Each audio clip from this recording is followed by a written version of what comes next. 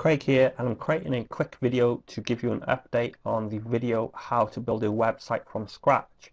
Now, I had a lot of positive feedback from this video, and the theme that's used in the video was iFeature 4.5.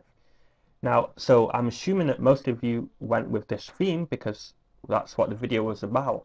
Now, a couple of weeks ago, iFeature came out with version 5, and like most people would, when you see an update is available, you will update. Now, if you update it, your whole layout has changed and you're probably in a bit of a mess. Now, to show you what I'm talking about, this is the website that we built in the video, and this is version 4.5. Now, if you clicked update, your website theme layout is probably going to look more like this now. Like, we have some additional new features, like a big slider and some boxes, etc. But the whole layout has changed, and you may want to revert back to the old version. Now, currently there's no way to just select the theme version and revert back, so I'm going to show you how you can do this the kind of manual way. So first of all, I'm going to jump over to my website, and this is W8 Invite, and this is the one which we're looking at right here. So as you can see, it says free updates are available, and it says free themes. So I'm just going to give you an example of what would have happened. If you hit update themes, the theme gets updated, and then if we refresh this page, yeah, that's it. That's our new website. So, like for me, I know a lot about WordPress, so it's pretty easy for me to figure out how to revert back. But if you don't know how, this is how you can revert back to the 4.5 theme.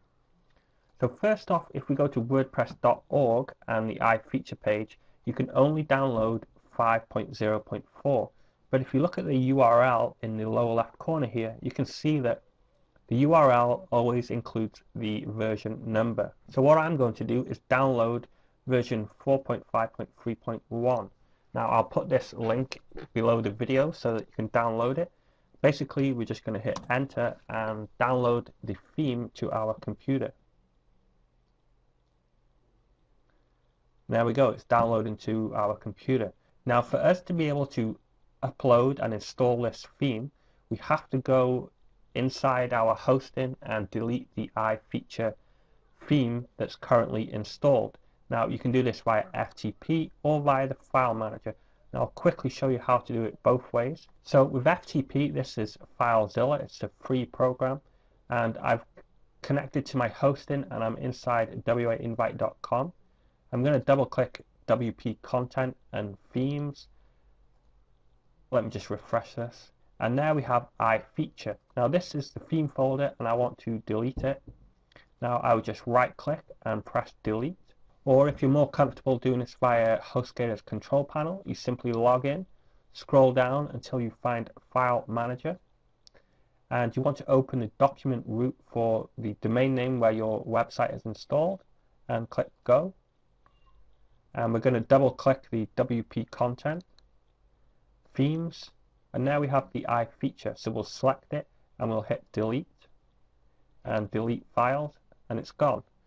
So now we can come over to our website, and we're going to go to Appearance, Themes, Install Themes, and we're going to hit Upload.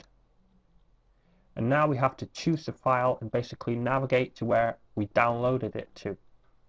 So we're going to select it and press open and install. Now, if we didn't delete the theme via FTP or the file manager, it would give us an error, and it would tell us something like the destination folder already exists, unable to install. So you must complete that step. So I'm going to hit activate. And now we're going to come back over here and we'll hit this link to reload the page. And there we are, we've restored the website layout, and basically that's how you do it. So if you run into any problems, feel free to post a comment and I'll try and help you out. A side note, I'm going to be creating some other videos using different themes. One of the videos is going to show you how to create a local business website, because this theme here is more of a blog style looking website. Now I want to create one for like a local business and show you how you can do that. So if you haven't subscribed, hit the subscribe button, and if you found this helpful, don't forget to hit the like button. Have a great day.